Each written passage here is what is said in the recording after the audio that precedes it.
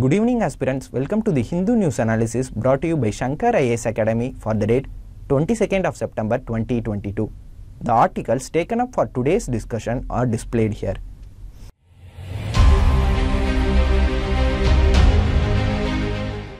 With this, we can enter into our discussion. Have a look at this editorial article. The author in this article has expanded his views on how the objectives of the preamble, especially fraternity, is achieved or lost in the contemporary India. This is the crux of the news article given here. So, in this context, let us discuss about each and every objective of the preamble in detail.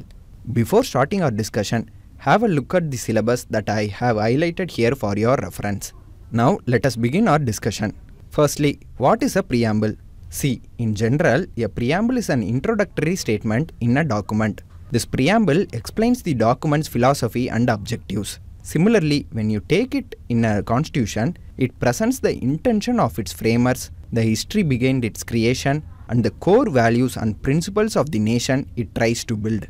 Now, coming to the preamble present in the Indian Constitution. The preamble of the Indian Constitution stands as an identity card of the Constitution. The ideals behind the preamble to the Indian Constitution were laid down by Jawaharlal Nehru's Objectives Resolution. Note that the resolution's modified version forms the preamble of the present Indian Constitution. Now, just have a look at this image. This is the preamble of the Indian Constitution. What all can you see in this? You can see that the preamble reveals 4 ingredients or components of it. What are they?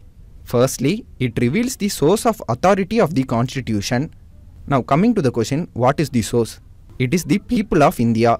This is what is clearly stated through the phrase, we the people of India. Secondly, it reveals the nature of the Indian state. It states that India is a sovereign, socialist, secular, democratic republic. Here you have to know one important fact. See, while adopting the Indian Constitution, only 3 characteristics were mentioned in the preamble. Then subsequently, by the 42nd Constitutional Amendment, 2 more characteristics were included in the preamble. They were socialist and secular. Now coming to the objectives of the Constitution. They are justice, liberty, equality and fraternity. This is what we are going to discuss elaborately in our today's discussion. Now let us see the objectives mentioned in the preamble one by one. Firstly, let us take justice. Justice stands for the rule of law, absence of arbitrariness and a system of equal rights, freedom and opportunities for all in a society. Thus, establishing justice means to have rights and administrative laws that are just and fair to all its citizens. The term justice in the preamble embraces 3 distinct forms. They are social, economic and political. This is secured through various provisions of the fundamental rights and directive principles. Note that the ideal of justice, that is social, economic and political justice, has been taken from the Russian Revolution. Now let's take social justice. It denotes the equal treatment of all citizens without any social distinction based on caste, color, race, religion, sex and so on. It means absence of privileges being extended to any particular section of the society and improvement in the condition of the backward classes and women. Now coming to economic justice, it denotes the non-discrimination between the people on the basis of economic factors. It involves the elimination of glaring inequalities in wealth, income and property. Here note that a combination of social justice and economic justice denotes what is known as distributive justice. Lastly, coming to political justice, it implies that all citizens should have equal political rights, equal access to all political office and equal voice in the government. This is all with respect to the term justice. Now moving on to the term liberty. See, the ideals of liberty, equality and fraternity in our preamble has been taken from the French Revolution. The term liberty means the absence of restraints on the activities of individuals by the state. And at the same time, it also means providing opportunities for the development of individual personalities. Here, you have to understand 2 different concepts of liberty. Coming to the first concept, positive liberty. It means presence of an atmosphere in which an individual can fully develop to his potential. Here, the state has an obligation to have to provide the necessary conducive environment. Now coming to the other form of liberty, which is known as negative liberty.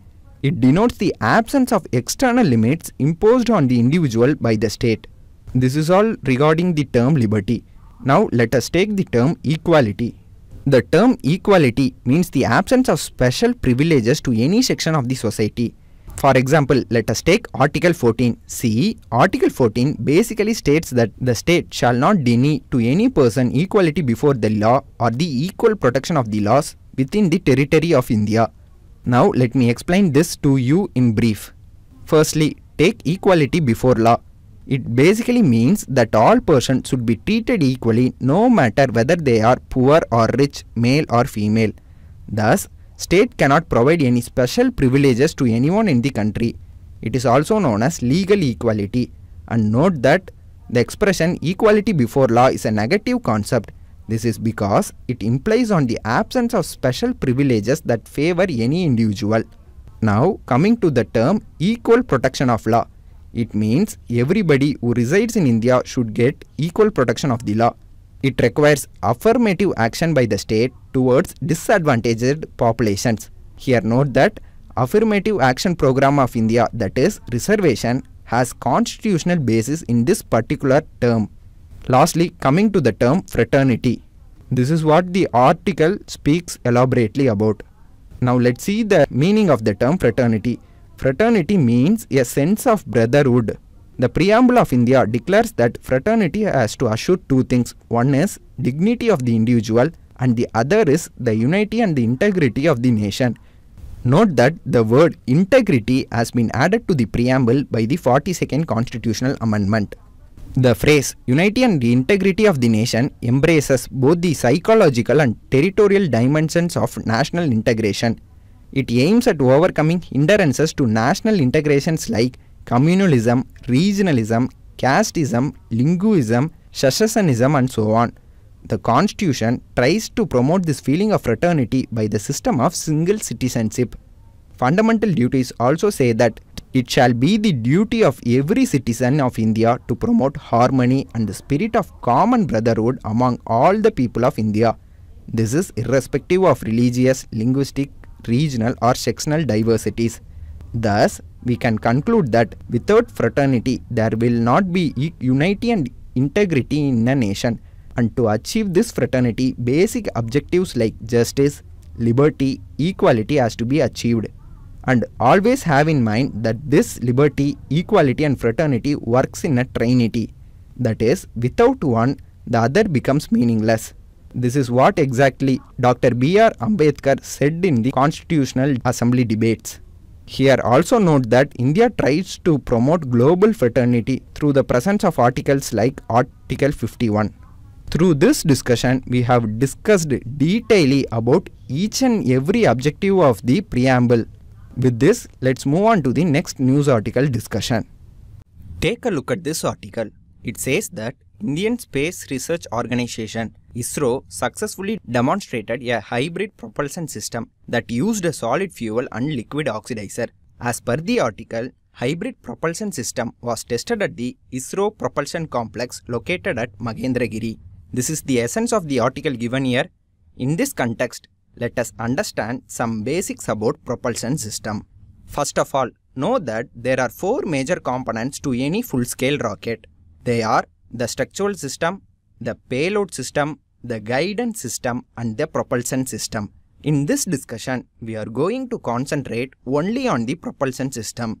See, the propulsion system of a rocket includes the parts that make up the rocket engine.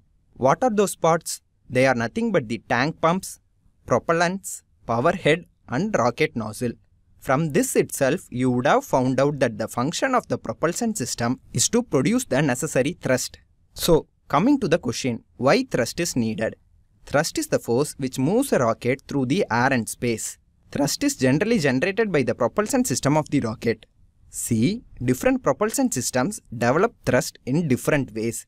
But all thrust is generated through the same application of Newton's third law of motion. I hope you all remember what is Newton's third law. For every action, there is an equal and opposite reaction. See, in any propulsion system, a working fluid is accelerated by the system and the reaction to this acceleration produces a force on the system. and this force is used to move the rocket upwards. Now, going a little bit deep, we are going to see what will be going on inside an rocket. In a rocket engine, fuel and a source of oxygen called oxidizer are mixed and exploded in a combustion chamber. So, there are two parts. One is fuel and the other is oxidizer. Fuel is the substance that burns to create the expanding gases that power a rocket engine. So, burning of fuel runs the engine. But why is an oxidizer used? In order to burn the fuel, we need oxygen, right? That's how combustion occurs. But in the vacuum of space, there will be no oxygen to help ignite the fuel. So, an oxidizer is used. Oxidizer provides the necessary oxygen for the combustion to take place. See, the combustion produces hot exhaust which is passed through a nozzle to produce thrust. Now, coming to the categories of rocket engines. See, there are two main categories of rocket engines. They are liquid rockets and solid rockets. In a liquid rocket, the propellants, the fuel and the oxidizer are stored separately as liquids and are pumped into the combustion chamber of the nozzle where burning occurs. But in a solid rocket, the propellants are mixed together and packed into a solid cylinder. This is where today's article becomes relevant. Today's article says that hybrid propulsion system is tested with HTPB based aluminized solid fuel and liquid oxygen oxidizer. Here, HTPB means hydroxyl terminated polybutadiene. It is said that the hybrid system is more efficient, greener, and it is safer to handle, which paves the way for new propulsion technologies for future missions. That's all regarding the hybrid propulsion system tested by the ISRO. In this discussion, we saw about the propulsion system and the categories of rocket engines. With these key takeaway points, let us move on to the next article. Take a look at this news article. This article reports about left-wing extremism in India, which is otherwise called as Naxal insurgency. See, yesterday the Director General of Central Reserve Police Force, CRPF, said that Bihar is now free of left-wing extremism. He also said that in Jharkhand, the fight against Naxals is in the last stages. This is the crux of the news article given here. In this context, let's learn about Naxal movement in India, its objective, prevailing areas of Naxal insurgency in India, and finally the reasons for the decline of Naxals in recent times. Before getting into the discussion, the syllabus relevant to this topic is highlighted here for your reference. See, the Naxal movement was initially started as a rebellion against local landlords by the peasants over the dispute of land ownership. The rebellion was started in a small village of Naxalbari in the Darjeeling district of West Bengal, with the aim of rightful redistribution of lands to the working peasants. Note that the term Naxalism derives its name from the village Naxalbari. The uprising was led by leaders such as Charu Majumdar, Kanu Sanyal and Jangal Santal. For decades, they have waged guerrilla warfare against their targets such as landlords, business people, politicians and security forces. Know that the guerrilla warfare is a type of combat that is fought by a civilian population or other people who are not part of a typical military unit. This is all with respect to the background of the movement. Now coming to the objectives of the Naxal movement. Their main objective is to capture political power through armed struggle. They openly proclaim their lack of faith in the democratic means of election and use of violence as a means of achieving their goals. Their main goal is to grab rights over water, forests, land and mineral wealth. This is what their main objective is. Now let's see about the reasons for the sustenance of the movement till now. The main reasons behind the rise of the movement was the lack of development in the tribal belt of mainland India despite being mineral rich. Here, tribal belt of mainland India means the central and eastern parts of the country. These areas were neglected by the government for developmental initiatives post-independence, and there was also mismanagement in the administrative machinery. The tribal people occupying these areas were routinely exploited for their mineral-rich land. Also, illegal encroachment and the deprivation of rights of forest dwellers over their own land further aggravated the situation.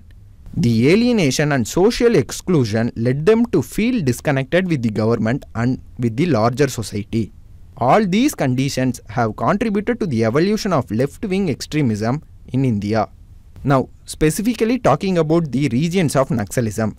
As we all know that it initially started in the state of West Bengal, but later this militant movement spread out of West Bengal to different states like Andhra Pradesh, Bihar, Chhattisgarh, Jharkhand, Karnataka, Kerala, Madhya Pradesh, Maharashtra, Odisha, Tamil Nadu and Telangana. Have a look at these images. By seeing these maps, you can see a reduction in Naxal affected districts. Now the movement is almost suppressed in states like Karnataka, Kerala, Tamil Nadu, West Bengal, Madhya Pradesh and Bihar.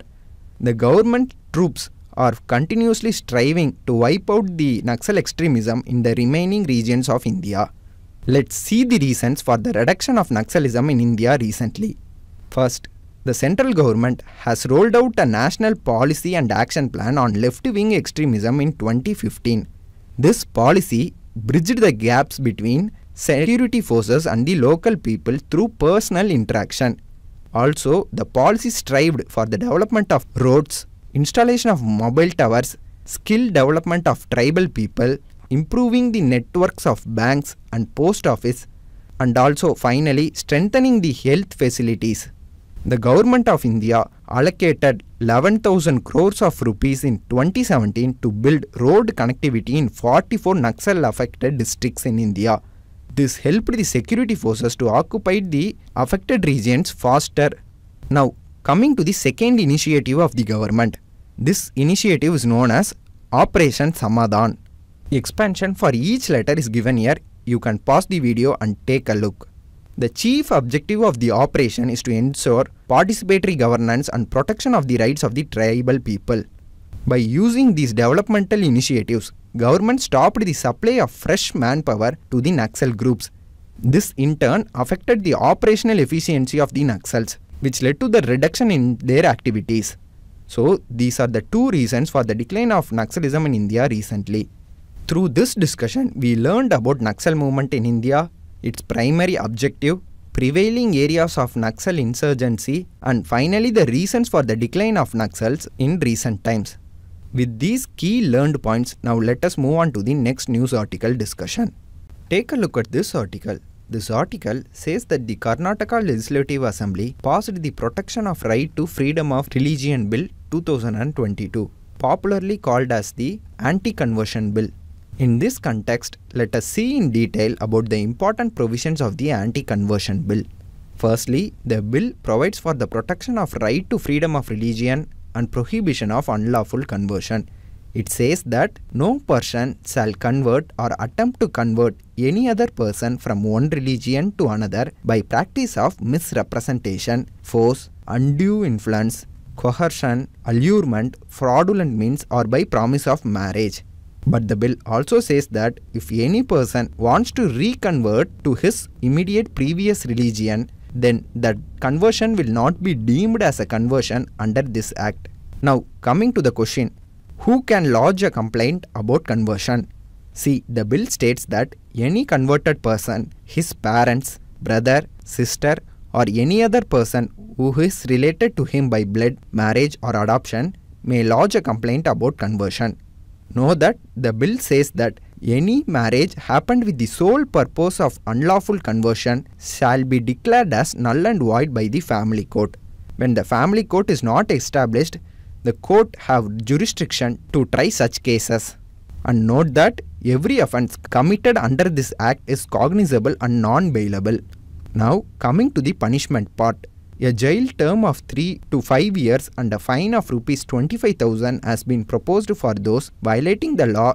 Apart from this, a jail term of 3 to 10 years and a fine of Rs 50,000 has been provided for those converting minors, women or persons from SC/ST communities. Additionally, the bill envisages a compensation of Rs 5 lakhs to the victims of conversion by the persons attempting the conversion. And there will be double punishment for repeated offenders. Now, you may ask, does this mean no one can convert into another religion? The answer for this question is no. See, people can follow any faith, but the bill lists certain declarations to be provided before conversion. The bill says that any person intending to convert to another religion should provide declaration to the district magistrate at least 30 days in advance. The religious converter who is carrying out the conversion must provide 1 month notice, and the district magistrate will conduct an inquiry through the police on the real purpose of the conversion. And after conversion, the person who gets converted should inform the district magistrate within 30 days about the conversion. After this, he or she must appear before the district magistrate to confirm their identity. Here note that not informing the district magistrate will lead to the conversion being declared null and void. These are some of the important provisions of the anti-conversion bill. I am going to give you one additional information.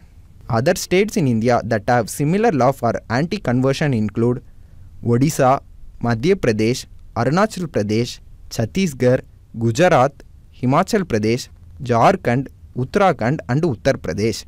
Through this discussion, we came to know about the important provisions of the anti-conversion bill. With this, let's move on to the next article discussion. Have a look at this news article.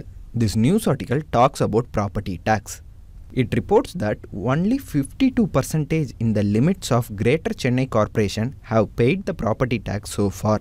This is the crux of the news article given here.